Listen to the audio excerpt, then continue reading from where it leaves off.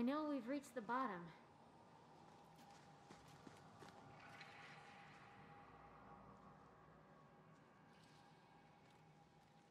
But what happened to Zora Magdaros? There's no place else for it to go.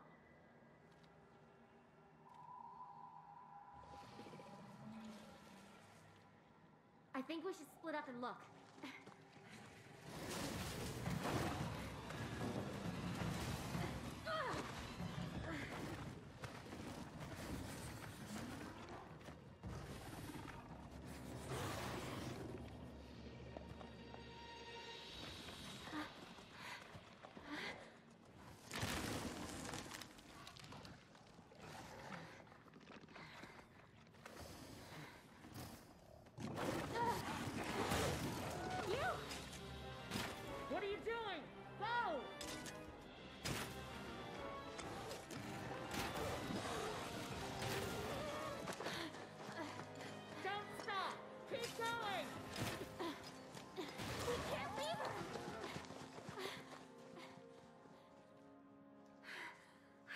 No, she can't hold that thing off.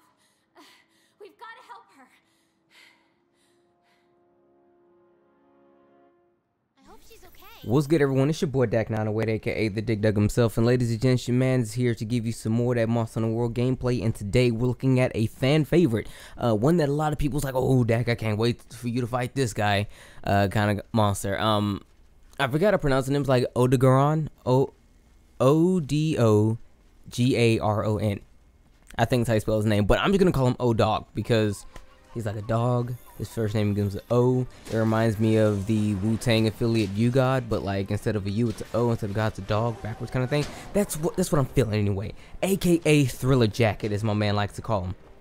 Anyway, so here we go. We got my man O-Dog right here, and truth be told, yo, he's a fun fight. I ain't gonna lie. A lot of people said he was really, really quick, and he is quick. But the issue with his quickness, I guess you could say, is the fact that it's not like his moves are highly telegraphed. Is that you can easily whiff punish this guy. So what I mean by whiff punishing is he'll throw out an attack, and then there's recovery time between each time or each attack or whatever. What you will do is attack between that recovery window. Now it's a lot easier for me to do it as a lance. I can have my guard up and then I can actually attack from my guarded pose, where not everyone else can do this kind of thing. So if you're like sword and shield, well, you can do a sword and shield. If you're like dual, well, you can probably dodge out.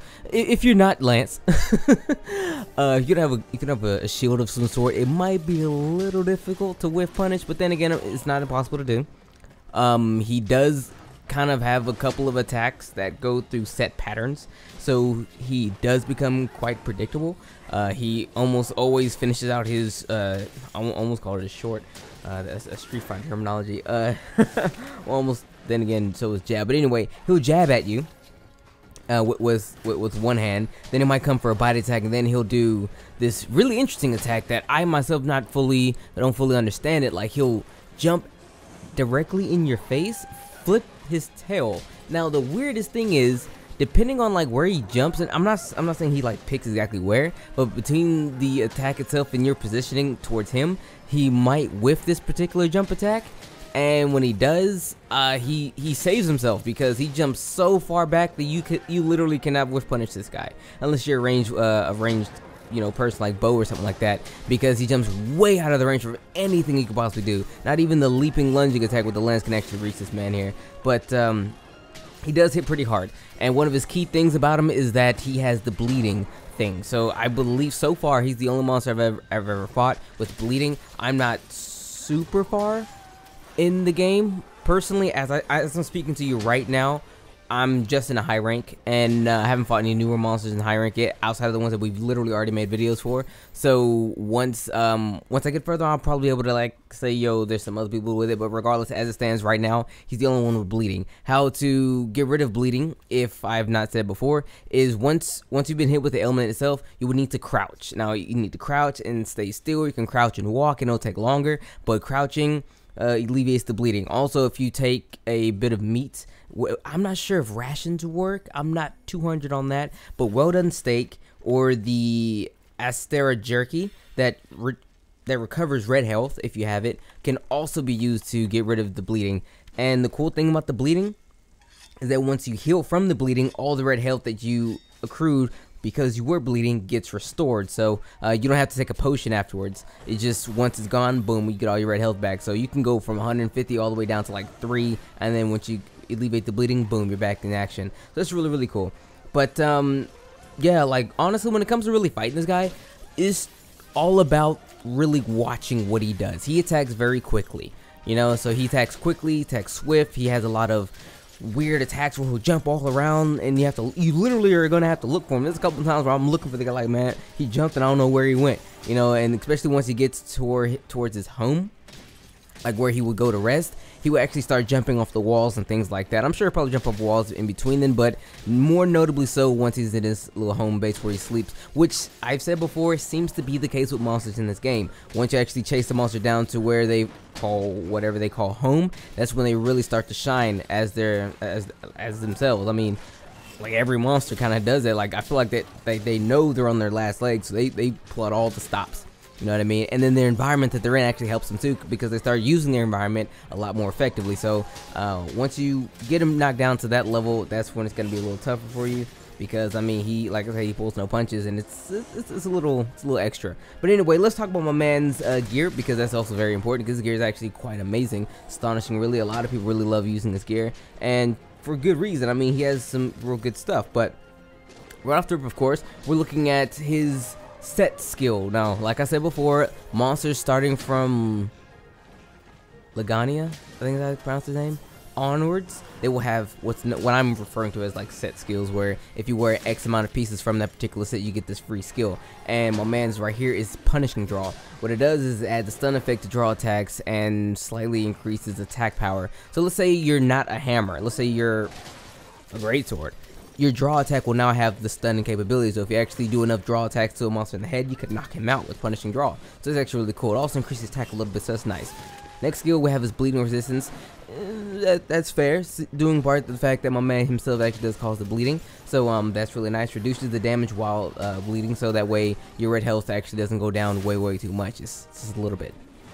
Next, we're looking at Critical Eye, increase your affinity by 3%. Now, this is one of those skills where, like, by itself is literally nothing. You have to really stack it on. Once you get to stack it on, it gets actually really good, up to 30% affinity at the very end there. But I would honestly, personally, just, if it was me, if your boy had to get some affinity, I'm looking at about 20. 20 is the highest I'll go gemming in for affinity. 'Cause, I mean, 30 is a lot, but, like, if you get 20 affinity and you have a weapon with, like, 15 affinity, that's 35 affinity. That's what's 1/3 of the time you're gonna do a critical hit. I'm cool with that, unless I'm really going for a crit set. Anyway, Critical Eye, what it does is it allows you to have a chance for a critical hit, doing, I believe, double damage to the target, as opposed to whatever your normal damage would normally be. I don't think it's double, actually. It's just an increased damage, but you get it. Critical hits, you know, critical hits. We know what those are. Constitution reduces fixed stamina depletion by 10%. We talked about Constitution quite a few times before, and we know what it's about. So we don't really have to, like, focus too much on it. Just know that once you have it on, stamina will be drained just a little bit less. As for guarding and dashing, I don't know about dashing, but stamina is reduced. Next, we're looking at Quick Sheath. This is a really good ability, really good, mind you. Speeds up weapon sheathing. So let's say actually it's not even that strong anymore, because back in the day, weapons used to take forever to sheath. Like now, they have new animations for sheathing, like switch axe. Switch axe used to take forever. If you were in axe mode, you had to go from axe mode, excuse me, if you were in sword mode, to go from sword to axe and then sheath. It was a lot longer than it was before. Same with the charge blade. Now it's just like, bloop, put it up. So I don't want to say it's like useless, but it's not as super sought after. I can't talk today, because I mean, weapons don't take that long to really sheath anymore. But anyway, regardless, it does increase the speed in which you can sheath it. So instant sheathing is really cool too, I suppose. And lastly, we're looking at speed sharpening. Now, this skill is a new boon, because before it didn't used to take as long as it does now to sharpen your weapon. Now it takes a little longer to sharpen a weapon. I'm almost certain of it. I will have to make a side-by-side comparison video later for my own personal benefit, and maybe for you guys' use later on. But I personally feel as though sharpening your weapon in this game takes a little longer than it used to before. So speed sharpening, wherever you can get it, is actually nice. What it does is, level 1, takes off a cycle.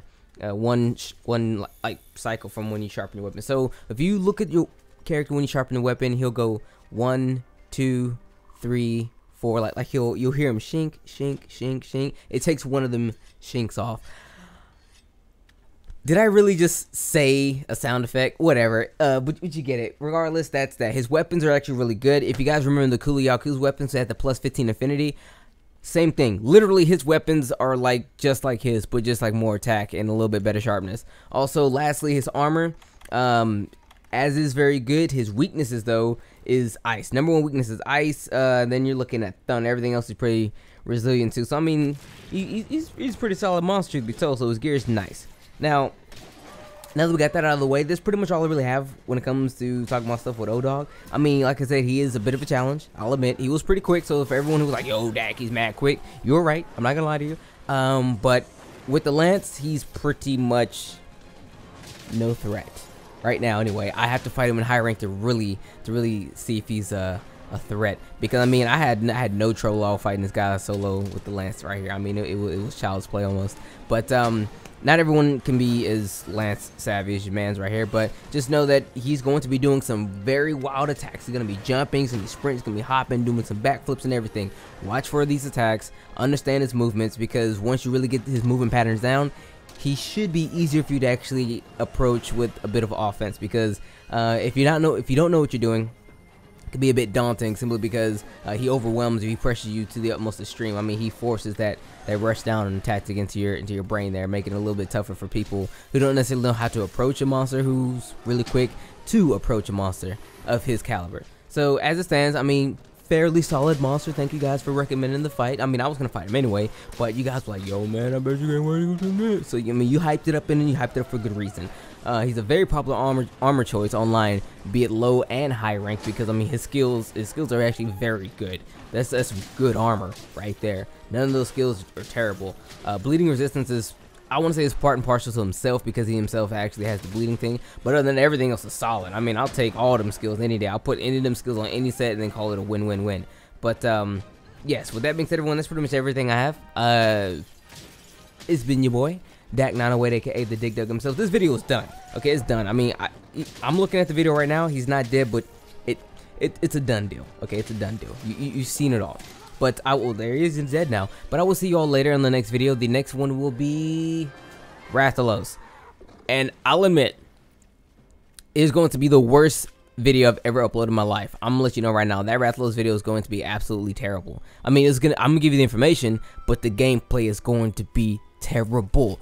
It is going to be, I just have to keep it, simply because it is the exact way on how not to fight Rathalos. We get it done, but boy, do we like, because it's my PlayStation 4 playthrough, and when I did it on the Xbox, I did it in like 16 minutes or like 15 minutes, something like that. Decent time. On the video you guys are getting is 25 minutes long. So you know I messed up a couple times in there, so it gets really rough in that video, but we pull it through. But it's definitely a good video to show you guys how not to fight him and all the mistakes I did, letting you guys know that I am human. So from a good video where I completely decimated the monster to a bad video where I completely get mollywop bopped and slopped against the guy. But anyway, it's been your boy Dak908. I'm gonna holler at y'all later. Take care.